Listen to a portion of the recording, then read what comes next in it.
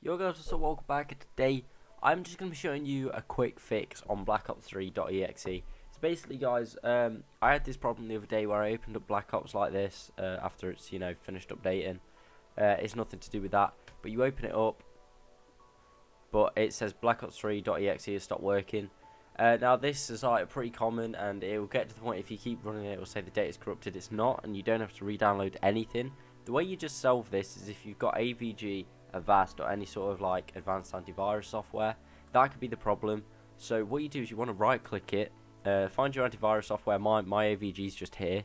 You right click it and you click temporarily disable AVG protection. I use 10 minutes. I don't know if any of the others use this, but yeah, 10 minutes. You click it, click OK, you click yes. So once you've clicked yes, you will be able to open up Black Ops 3. If it doesn't do it the first time, just close it and redo it again. Just because it hasn't like registered yet. But yeah, once Black Ops 3 is updated, you want to click no to that because it ain't gonna make a difference. But what you do is you disable it, and Black Ops 3 should just start working. So you'll see the standard loading screen. So like this. I'll go all the way through, like to the actual start screen to prove it actually works. But yeah, this is like a really simple fix, guys. For your Black Ops 3, and I remember when I was having problems with this, thought I had to re-download the whole game, and to be honest, like the game's 70 gigabytes with all the DLC, so you don't really want to do that.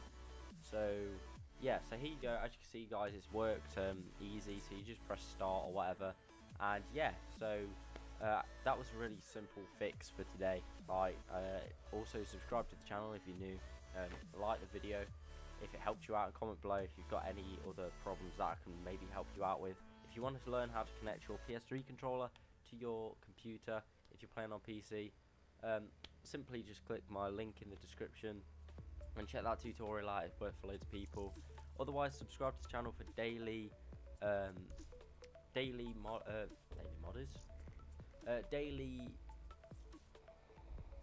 content, and I will see you guys in the next episode. Goodbye.